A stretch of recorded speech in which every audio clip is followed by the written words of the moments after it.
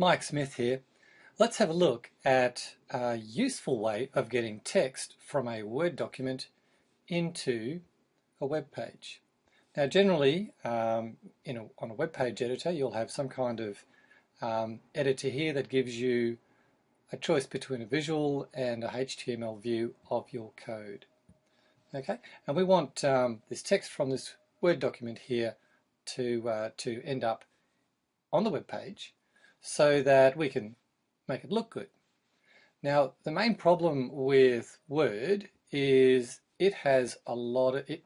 If you were to save this as a web page, Word tries to preserve the look and feel of the original document, but it's not actually very useful if you want to then paste it into a web page. So let me just demonstrate that. So what I can do here is I can save it as a web page, and I've already done that. And if you were to then open that web page in a browser, it would look like this. As you can see, okay, it's trying to preserve the look of the original Word document. But the problem is, when you look at the source behind this, view page source, right, I've got that down here, just bring that up. Look at all of this stuff that's saved along with the text. All of this stuff here. And this is all because the Save As web page is trying to preserve. So here we are halfway down and we're only just getting to the text. And look at all this stuff here. If you were to take this and paste it into our web editor, well, it would just cause all sorts of problems. Okay, so we don't want to do that. And not only that, the styles that have already been defined for this website are here in the website's CSS definitions. So we don't want the document that has been pasted in to override these at all. We want these styles to apply. And in fact, if we need to, we can apply our own styles to make it fit the look and feel of the whole website. So how do we do this? Well, we need to clean this text up. Now there's a couple of ways of doing it, and I'm going to show you how to use a Windows text editing program and a Mac text editing program to do this. What we want is this text to be cleaned up to plain text, but we also want proper paragraph HTML tags and a CSS class applied to these paragraphs so that then we can control the look and feel of that text. So let's do that. Let's grab, say, that much text and we'll just copy that. Now I'm going to bring up two text editors here. My favorite, which is Text Wrangler on the Mac, there, and Notepad++ on Windows. Now if you're wondering how I'm doing this, it's because I've got a program called Parallels, which allows me to run Windows programs on my Mac. Okay, so having pasted these into text editors, the Windows one on the left and the Mac one on the right, you can see that that has already cleaned up the text somewhat. And if I were to then take either one of these and copy that, then go to the editor, paste that in there. See, that wouldn't be too bad. If I look at the HTML behind that, that's not too bad. There aren't any really weird HTML or CSS tags there. The text is quite clean. But the problem now is there's no way for us to style that. And you'll see what I mean in a moment. There's no way for us to use our CSS to target those paragraphs. So we're not going to do that. We've got another step to go through before. So let's bring up those two text editors. Now, what we want to do is wrap these text paragraphs in paragraph tags and then assign a class. Now in Text Wrangler, which is here on the right, you can do something really cool, which is prefix and suffix lines. So let me show you how that works. Okay, that brings up this little dialog box up here, insert. So this is going to insert this text, which I've predefined here, at the beginning of every line, and this suffix at the end of every line. And our lines relate to the original paragraphs. That's where the carriage returns were. Okay, so if I do that, press OK, there we have it. Now, if you're not used to seeing these tags, basically what this allows us to do is target the text inside these two tags because we have allocated a class to it. And if I show you the web page editor and the CSS editor here, you can see that these things, these dot classes here, allow us to target, for example, this formatting to that class. And the class that we are going to allocate is included text. We could call it whatever we like, but we want it to be distinct from all of the other classes that we've already defined in the document. So you could change that to whatever you like. And now I can do that, copy and paste from here into my web editor. There, paste, right. And now we can target that class. So I'll just copy that as well. And in my CSS editor, I will create a new selector. Now this custom here is because I'm using the Thesis WordPress theme framework here, and that's what that's about. But yep, this should work. So the idea here is then that I create a new definition, and what we might do is just borrow something from here. We'll give it a border around. No, we won't do that. We'll give it some text size here. Font family. Okay. Well, we'll give it. Take that definition just to show you how this would work. All right. So we'll publish this post. And while that's saving, I shall also save my new style definition. While that's saving, I'll go back here and I'll view this post in a new tab. There we go. Okay, and that's that text there now. Now I'm going to use a tool called Firebug to have a look at the classes that relate to this text here. Okay, so let's just have a look at that. All right, so here is the classes included, that text, and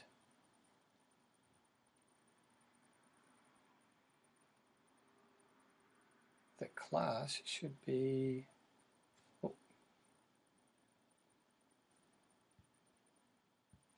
oh, it hasn't turned up there. Let me just see what I've done wrong. I think, okay, so there shouldn't be a space there. Let's just save that. And refresh. And hopefully that'll be all right.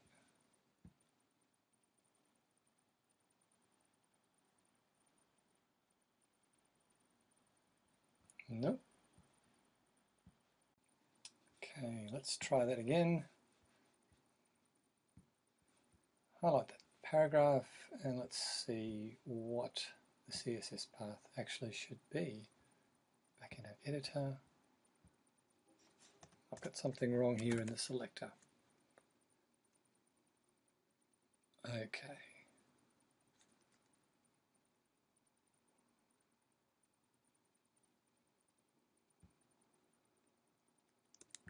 Right, so take that out.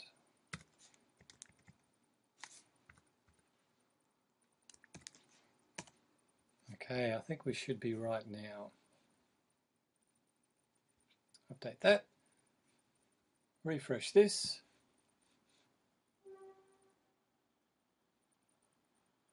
Right, now you can see that that class has been applied. Yep, there we go. Okay, so now, and we can play with that now to our heart's content. We can make all sorts of changes to that. In fact, let's borrow some stuff from other definitions so that we can just play with the font size as well. So I'll just take all that stuff there, put that up, put that down in there, and that way we've got font size, font weight, line height, and even a float property if we want it to play with. So I'm saving the CSS file and I'm going to refresh this page. Right, that text is obviously way too big. And we'll get rid of the float as well. Get rid of the font weight. And this, make it smaller. There we go. And as you can see, we can play with this really, really easily. So we can make it a bit bigger. We can make it bold. We can play around with the line height if we want. All right, so that's normal. We can space it out a little bit. Line height, and well, let's get adventurous. We could even do letter spacing. Start off with something small.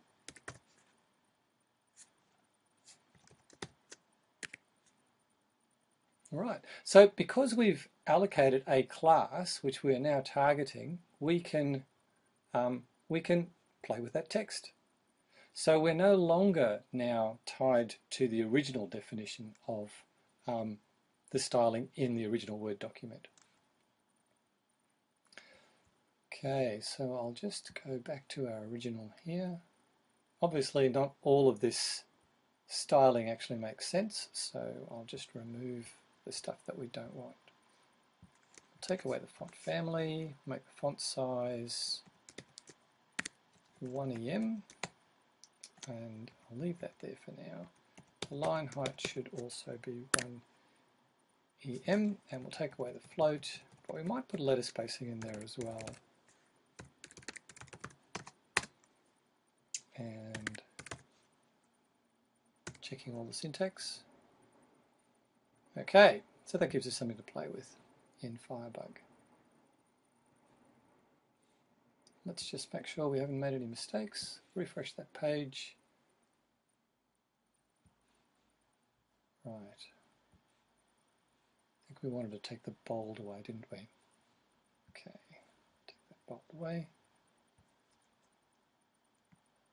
What I might do is just make it normal. There we go. Refresh that page again.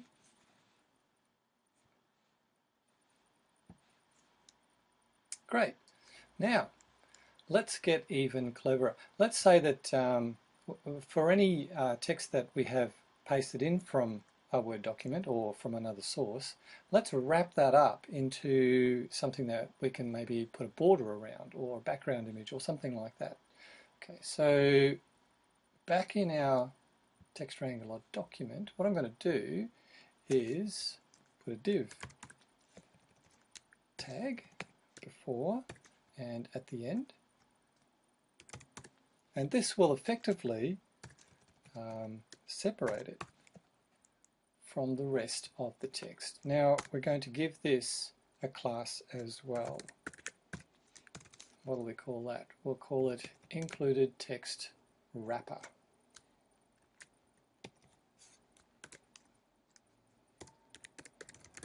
So now we can apply styling to that as a block of text.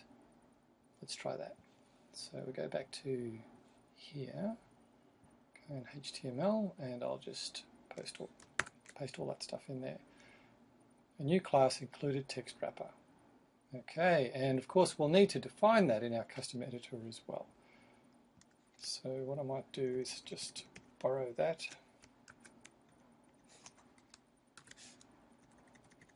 Now, we're not going to play with font size there. We're going to do that at the paragraph level. But what we might do is play with the border. Here we go. Let's just steal a bit of that styling. We can play with it a bit later using Firebug, and then come back here to finalize. So I'll just save that. So we've got actually that's probably not going to work, but that's okay.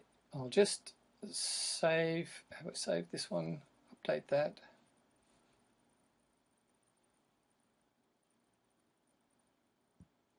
Then refresh this page. I don't think I gave it the correct selector. That's okay, because I can use Firebug to help me there. There's our wrapper, there's our class, and what I'm going to do is just copy the CSS path there, then go back to our file editor and just see what I've done wrong. Okay, yeah, it's going to be a div there.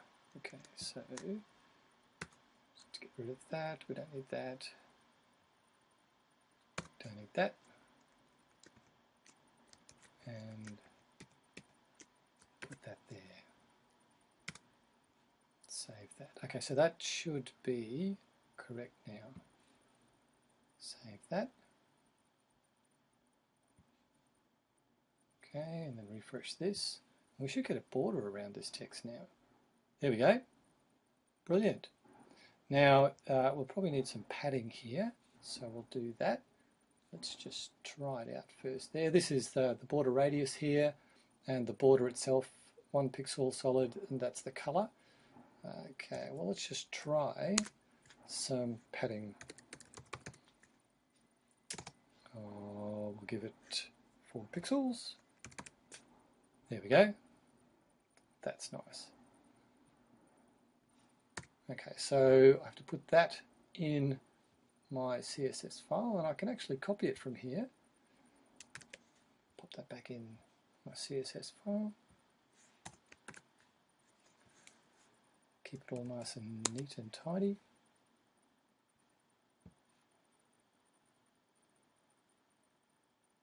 Okay, and that should be that. What I'm going to do is bring this page up in another browser just to see how it looks in Safari, for example. Okay. That text looks a bit odd because of the letter spacing, I think. So what I might do is just get rid of that. Yeah. And maybe the line height as well. Okay, yeah, that's what it was. So put the line height, take the line height out. Oh, I quite like that. All right, so letter spacing 0.1, line height get rid of. Letter spacing 0.1, line height get rid of. Okay, there we go. Now while I'm playing with Firebug here in this browser, it really only affects this browser's view. So if I refresh this now, then all of these have been reset to the actual values from the page. And if I copy that link up there, go to another browser, okay,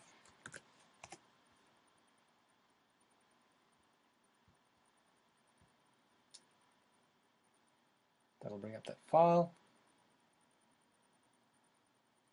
And we don't have a border. Why not? Let's refresh that just in case there's a cached copy of it. Ah, there we go. Okay, so yep, that looks pretty good. Okay, so that is how you copy text from Word and you paste it into a blog post, right, using the inbuilt editor. But what we're going to do is actually take some control by inserting our own classes and our own paragraph tags and even a div wrapper around it, which has its own class, which we can then control. Now I hear you ask, how would I do that in a Windows text editor? Do you remember when I had Text Wrangler up here, I had prefix, suffix lines, okay? And that's pretty cool. How do we do that in a Windows text editor? Well, in Notepad++, which is free, it's a little tricky because there isn't anything really that allows you to do the equivalent of prefixes and suffixes. But you can do it by using the replace command and what's called a regular expression. Now, that is the regular expression there. Okay, just highlighted there. What that does is it finds basically each paragraph, and this bit of text here, the /1 just in the middle there, represents the paragraph, and what is before it is text that we want as a prefix, and what is after it is text that we want as a suffix. So it's going to do the same text as our prefixes and suffixes over here. That text is before, that text is after, and this does the same thing. Now, where did I get that from? Well, I found it, let's see, on this blog. And that was very lucky because Mr. Praveen only posted it just over a month ago. So that was very fortunate because I wouldn't have been able to do that without this very useful advice. Okay, back to our blog post and back to our two text editors. Right, so the idea is to put this text before and after, and we'll do that here. So we'll just do, now we have to have regular expression here, not just a normal search mode, regular expression, and that is a regular expression. And then we replace all for occurrences, close that. And there we have basically the same on this side as that side. And now all you need to do here is put the div at the div tag at the front, just like we did over here. Div tag at the front and at the end. And that's all there is to it.